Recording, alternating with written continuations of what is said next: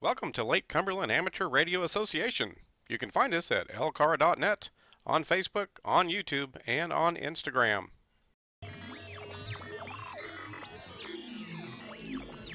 If you're enjoying the videos we're producing here at LCARA, please help our club out by hitting that subscribe button.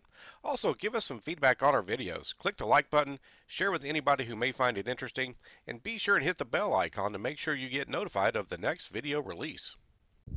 Okay, so on the dipole antenna project, AC4DM and KY4CKP are taking our length of wire. Now we've already cut this to 135 feet. So for your 80-meter dipole, what you're going to have to do, you need half a wave, and then the calculation is 468 divided by your frequency. If we do 3.6 for 80 meters, that comes out to about 135. So that's what we've got. Now we'll probably shorten it a smidgen as we go. And what we're doing is we're taking our 135 feet of wire here, and then we're going to double back and cut it in half, and that'll give us our two ends for the 80 meters. All right, so KY4CKP is now putting together the toroid for this project. I believe he's got that in his hand, and then he's got a length of the 174 cord that he's going to begin to wrap. Now, how many windings do we need on this, Chris?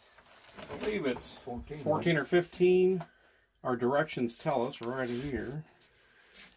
So we will double check. See what we need. And folks, we got these instructions right off the website, so this is going to be easy to find. Let's see.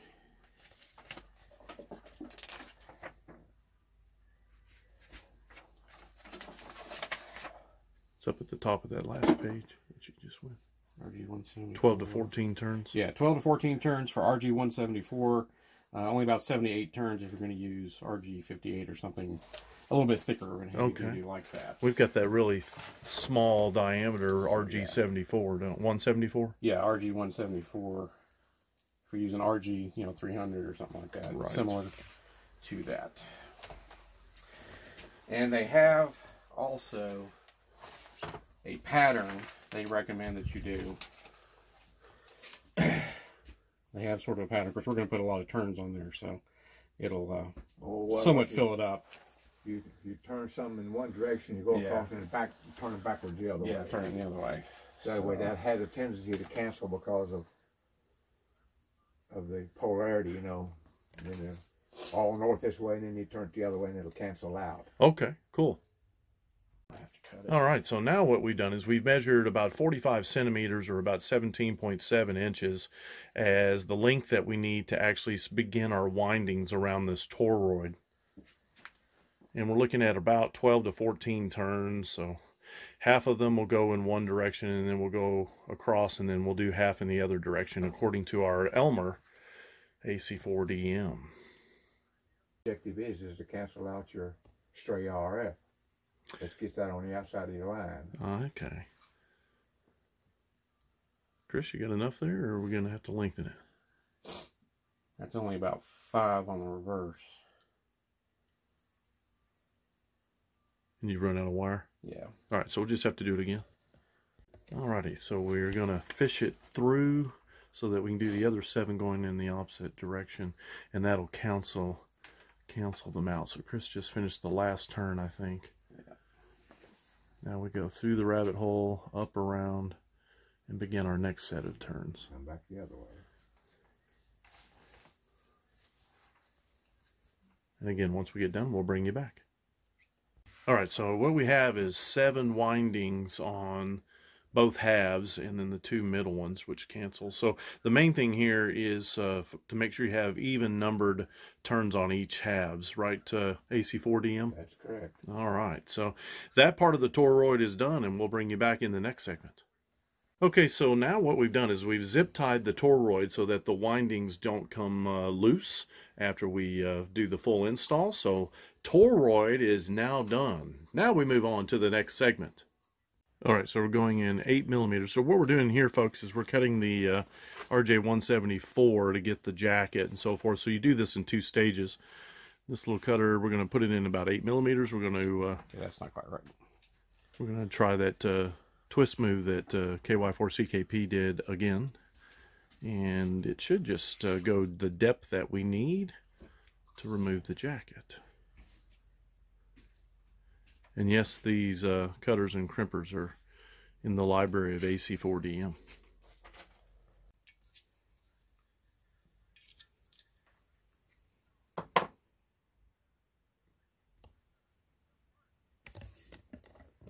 There we go. So now the outer sleeve or outer jacket has been removed. Now we move on to the next step. So what we've done here is we've laid out the SMA connector that we're going to use, and AC4DM is helping us out with the solder job. So we'll get right back as we begin the solder and the connector installation. All right, so what we've got is we've got the shielding back from it, and we've exposed the copper tip for ultimately the connector. So you can see this under the magnifying glass. This is pretty close to what we need. So now we get to put on our connector. All right, so take two. We are putting some solder in the small little hole, which will ultimately anchor the tip that we're installing when you onto the soldering iron, it will wick down inside. Right. And that's all you need, Chris. I think that's plenty. So if we've done our job, we got to let it cool. We have now a tip on the end, which will be a part of the SMA connector, and then we've got to install the rest of it. So we'll bring you back after this delicate solder job. Be right back. All right, so the final part to putting the connector together here is to take the shielding, right, Chris, and wrap it around the brass, and then put the barrel connector, or the barrel sleeve, I guess you'd call it, or just the crimp sleeve, and then crimp it down with the tool that you've got there in your hand. And we've already done that. So like Julia Childs, we're showing you the finished product here. But Chris yanked on it pretty good. Didn't come off. So we think we've got good solder, and we think we've got a good crimp. And we'll bring you back in the next segment for our next phase. All right, so Don is taking off the outer jacket here on the 174 on the other end, which ultimately is going to be the shielding as well as the center conductor. One of the dipoles will solder to just the shielding, and one of the dipole ends will be soldered to the center conductor. So again, Don's using his super sensitive shield removal tool.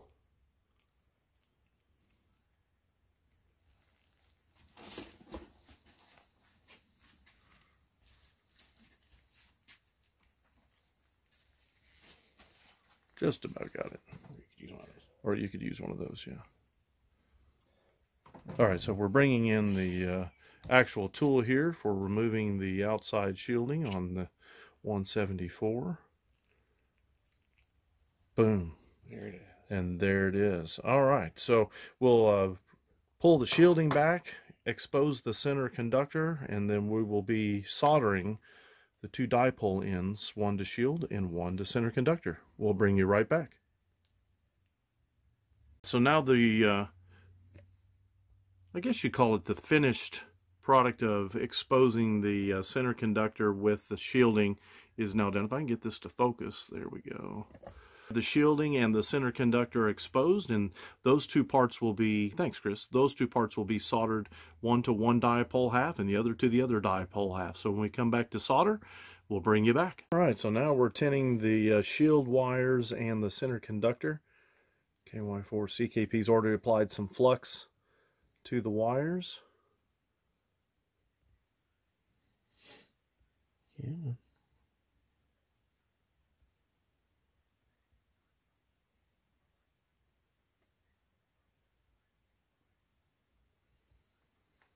Waiting for it to heat up.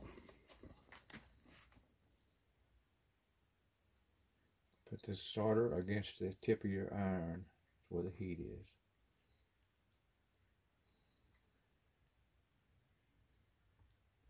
There we go.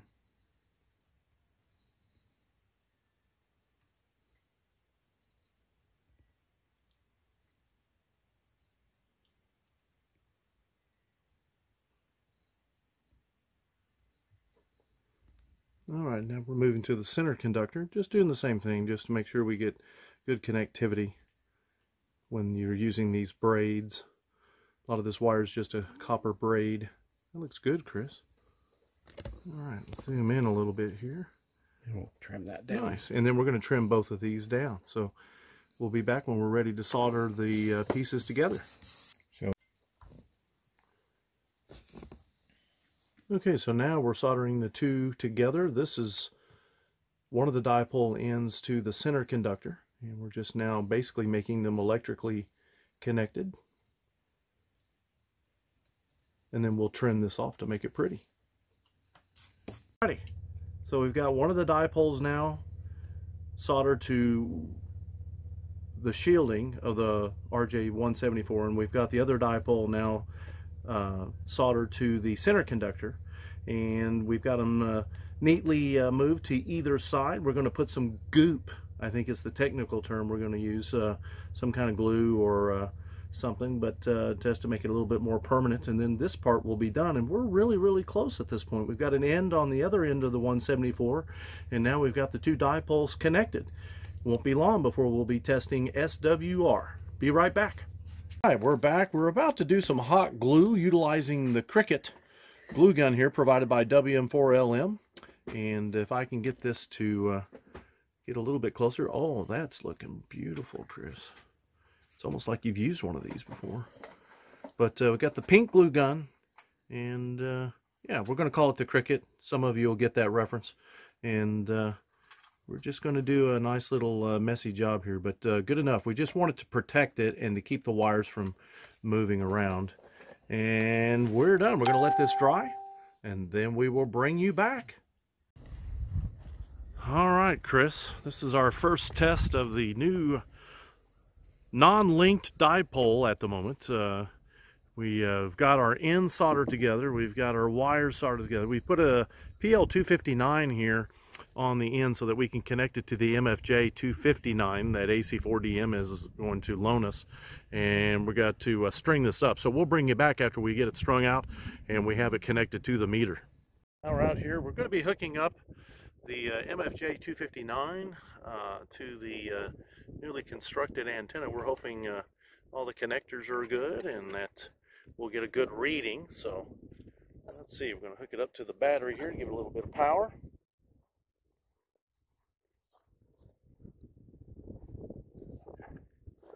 And let me switch over here and look over his shoulder.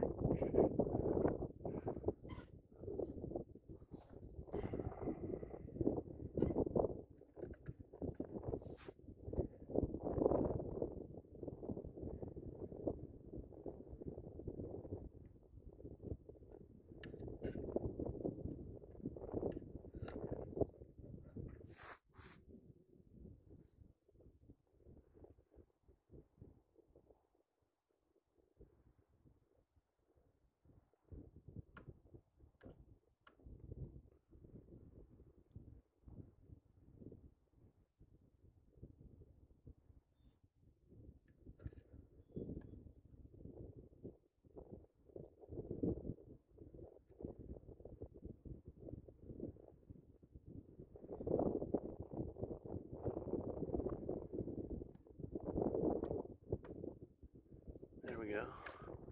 3.6.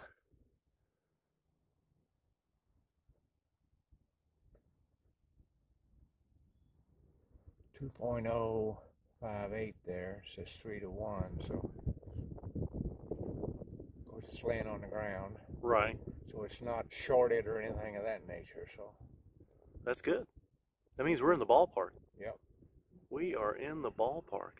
So your megahertz is there on the right. We're at about, what, 3.3? And the... well, it's actually 2 down to 2.05 down because it's extra long. Oh, okay. And the SWR is... It's 3.3. 3.3. Yeah, Yeah. okay. Yeah, that's the way mine is on the... And if we go all the way up to 3.6, what is it?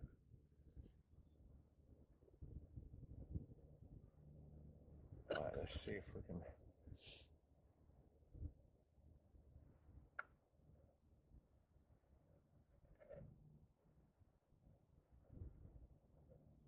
Oh, it ain't getting it to us. So let's see, we want You want to be between 2147 there. There you go. right there. And then dial it clockwise to 36. Yeah. There we go. Too high. Yeah, it's still up high. Possibly if we'll get them off the ground, it'll make a difference. Well, what we can do is Chris and I can pull them up off the ground and see what you get.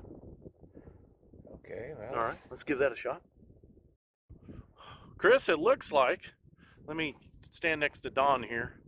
It looks like, we're going to get you on camera today, Don, that we were at 1.6 at 3.168 megahertz. Right. So we're below the band, which is what we anticipated. But that we got it down to that on the first try after all the soldering, the connector creation, all of that.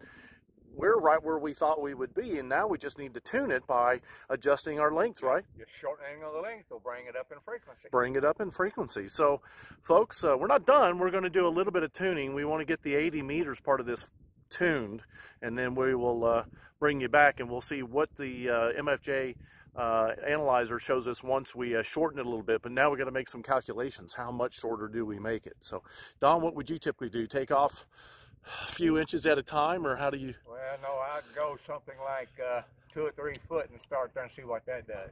What are you fellas doing over here?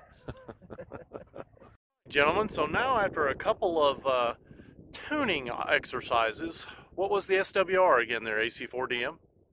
Well, at about 3.6.5, it was 1.5 to 1. 1.5, yeah, 3.6, actually it was 3.7, wasn't it? 3.7 point something, it was 1.5, so that gets us up on the band a little bit. Yeah. So our next step is now to figure out our 10 meters, Right. 20 meters, and 40 meter lengths. Right. You need to take your formula and figure out your 10 meter lengths, cut them to that, and then tune that to the frequency that you want to tune it for 10 meters. And that's where you want to set it. And then you work outward from that point. Okay. All right, gentlemen. Folks, we'll bring you back once we start figuring out the individual lengths. We'll probably do the lengths on one end, kind of show you what we have done, because at this point it's just segmenting this wires, the 2 dipole wires, and then tuning it in. So we'll bring you back in the next segment once we begin the lengths.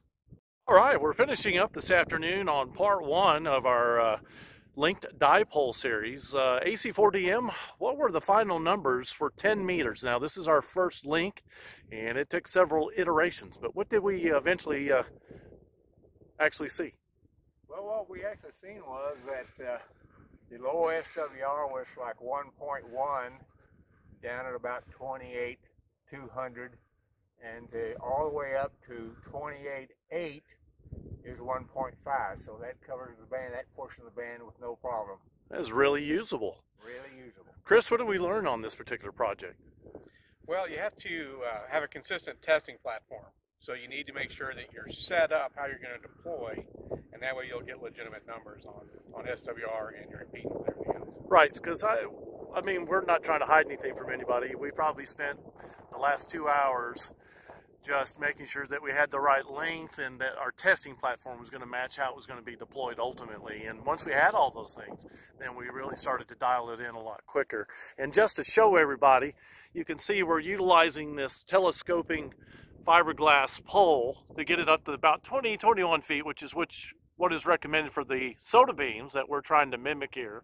And I think it turned out pretty well. Again, this is just the first segment, which is for 10 meters, but we're looking to also do 20, 40, and 80, right? Yeah, I think those are going to be 4 good usable bands that a lot of hams would use for any kind of deployments, whether you're doing SOTA or POTA or any kind of work. Exactly. Well, alrighty, we'll cut it short here. For the Lake Cumberland Amateur Radio Association, I'm KY4BDP Brian. I'm KY4CKP Chris.